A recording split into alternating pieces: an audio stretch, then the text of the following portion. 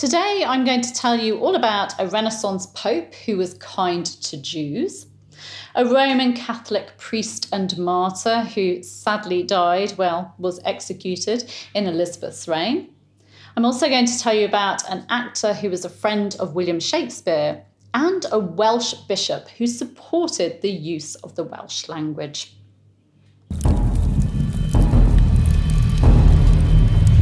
On the 11th of March 1513, Giovanni di Lorenzo de' Medici was proclaimed Pope Leo X after being elected on the 9th of March. He was crowned Pope on the 19th of March and held the office until his death by pneumonia on the 1st of December 1521. He was one of the leading Renaissance popes. Giovanni was the second son of Lorenzo de' Medici, or Lorenzo the Magnificent, a member of the prominent banking and political Medici family and ruler of the Republic of Florence. Of his papacy, the Encyclopaedia Britannica writes, "He made Rome a cultural centre and a political power, but he depleted the papal treasury, and by failing to take the developing Reformation seriously, he contributed to the dissolution of the Western Church." Leo excommunicated Martin Luther in 1521. Here are a few pieces of trivia about Pope Leo X. It was Pope Leo X who granted the title Defender of the Faith to Henry VIII in 1521 after the English king had published a treatise against Martin Luther. He was a patron of Raphael. He was head of the church as Pope, ruler of the Papal States, and head of the ruling family of Florence, so a powerful man. He practiced nepotism to secure his power.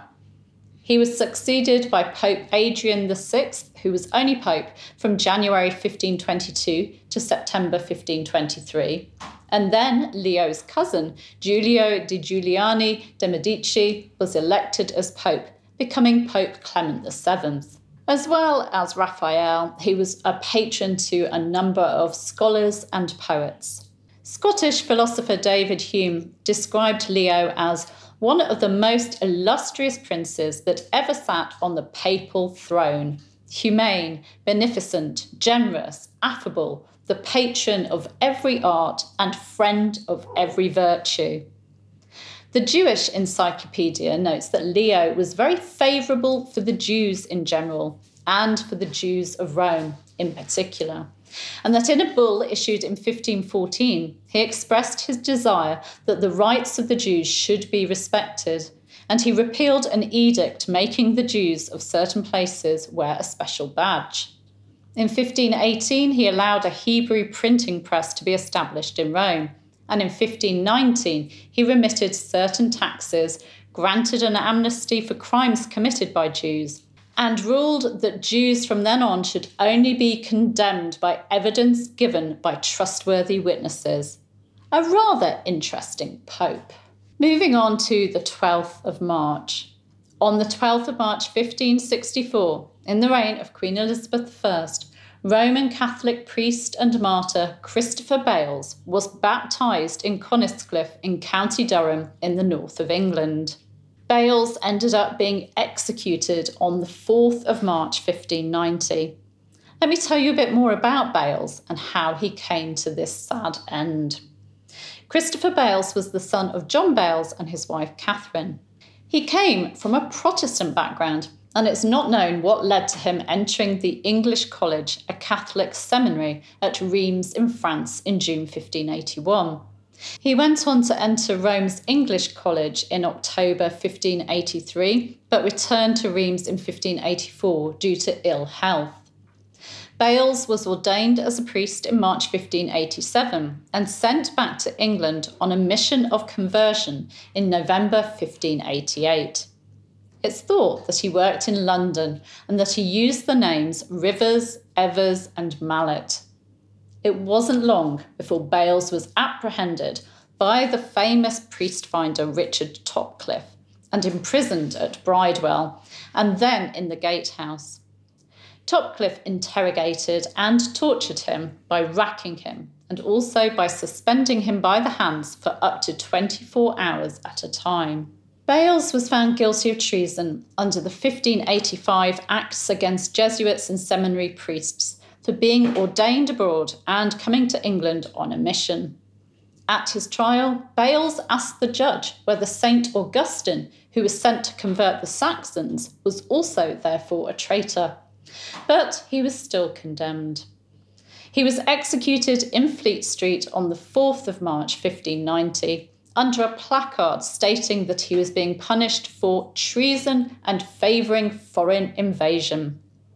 Two others, Taylor Nicholas Horner and Alexander Blake, were executed at Smithfield and Gray's Inn Lane, respectively, on the same day for helping and harbouring him. And moving on to the 13th of March. The 13th of March 1619. That was when actor and star of Shakespeare's Lord Chamberlain's Men and the King's Men, Richard Burbage, died aged 50. He was named in Shakespeare's will of 1616 as a fellow, meaning a close friend or colleague. Let me give you a few facts about this Elizabethan actor. We don't know Richard Burbage's date of birth, but he was baptised at St. Stephen's Church in Coleman Street in London on the 7th of July 1568, and baptisms were usually done a few days after birth. He was the son of James Burbage and his wife Ellen Brain. In 1576, Richard's father James, also an actor, opened a theatre just outside the north wall of the City of London in Shoreditch. It was called The Theatre. It's believed that Richard began his own acting career at the age of 16 in 1584, the same year that Henry Carey, Lord Hunsdon, became patron to his father James. In 1590-1591, Richard was listed as playing two main parts in a play called The Seven Deadly Sins, performed by Lord Strange's company. In 1594, Richard also came under the patronage of Lord Hunsdon, who was now Lord Chamberlain to Elizabeth I. Richard was the leading actor of Hunsdon's company, the Lord Chamberlain's Men, based at Richard's father's theatre in Shoreditch.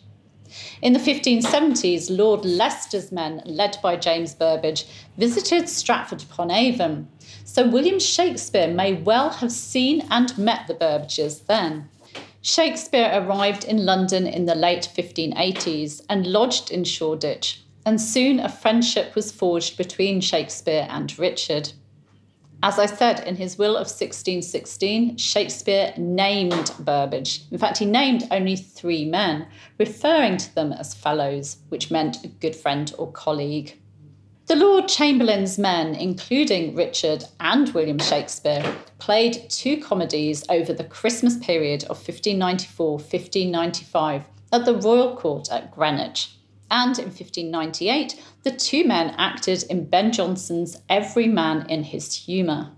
In 1596, following problems with the lease for the Shoreditch Theatre, the Burbages moved to Blackfriars, and James and Richard's brother, Cuthbert, began work on a building there to make it a roofed playhouse for all year-round entertainment, probably helped by Peter Street. The Shoreditch Theatre had been open air. Sadly, though, James died in 1597, leaving the theatre unfinished. There was also opposition to the Blackfriars Theatre from local residents, so the project kind of came to a standstill. Richard and Cuthbert rented the Curtain Theatre in Shoreditch for a time before embarking on a project on Bankside in Southwark with Peter Street, using materials from the former Shoreditch Theatre. This new theatre, became the Globe Theatre. One of the first plays to be performed by the Lord Chamberlain's Men at the Globe was Jonson's Every Man in His Humour in autumn 1599, with Richard playing a leading part. Richard married Winifred Turner sometime before autumn 1601, and the couple had 8 children together. Sadly, only one, William, probably named after Shakespeare, survived childhood. In May 1603, following the accession of King James I, the former Lord Chamberlain's Men company of players became the King's Men. Its members included both Richard and William Shakespeare. In late 1612, early 1613, the company gave 20 performances at court, and 8 of them were written by Shakespeare. In 1613, a fire broke out during a performance of William Shakespeare's Henry VIII at the Globe, and the theatre burnt to the ground. It was, however, rebuilt a year later. In 1614, the company performed John Webster's The Duchess of Malfi at Blackfriars, and then at the Globe, with Richard playing Ferdinand. On Saturday, the 13th of March, 1619, Richard Burbage died. He was 50 years old. He was buried on the 16th of March at St Leonard's, Shoreditch. His wife Winifred went on to marry a Richard Robinson in 1622, and she died in 1642. Richard and Winifred's surviving son William is last mentioned in the records in 1647 in a land sale. Here is a funeral elegy on the death of the famous actor Richard Burbage, who died on Saturday in Lent, 13th of March 1619, by an anonymous poet. He's gone, and with him what a world are dead, which he reviewed to be revived so. No more young Hamlet, old Hieronymo, kind Lear, the grieved more and more beside, that lived in him have now forever died. And playwright Thomas Middleton wrote, Astronomers and stargazers this year write but of 4 eclipses 5 appear. Death interposing Burbage and their staying hath made a visible eclipse of playing. And then finally, on the 14th of March 1553, in the reign of King Edward VI, Arthur Bulkeley, Bishop of Bangor, died at his home in Bangor. He was buried in the cathedral choir. Bulkeley, who was originally from Beaumaris in Anglesey, had been bishop since 1541. Here are a few facts about him. He was born in around 1495 and studied both canon and civil law at Oxford. He served as chaplain to Charles Brandon, Duke of Suffolk, in the early 1530s before moving into the service of Thomas Cromwell, but he fell out with Cromwell in early 1537. Bulkeley was the first resident bishop of Bangor and the first to come from North Wales. In 1542, he instructed his priests to use Welsh rather than English in their sermons. He appears to have embraced reform. His library contained humanist works, and at his death, he bequeathed 2 English Bibles to his cathedral. Well, that's it for this week. You can subscribe to this channel by clicking around about there, I think it is. You can give me a like and leave me a comment, and please remember to hit the bell to be notified as my videos go live. Take care. Bye.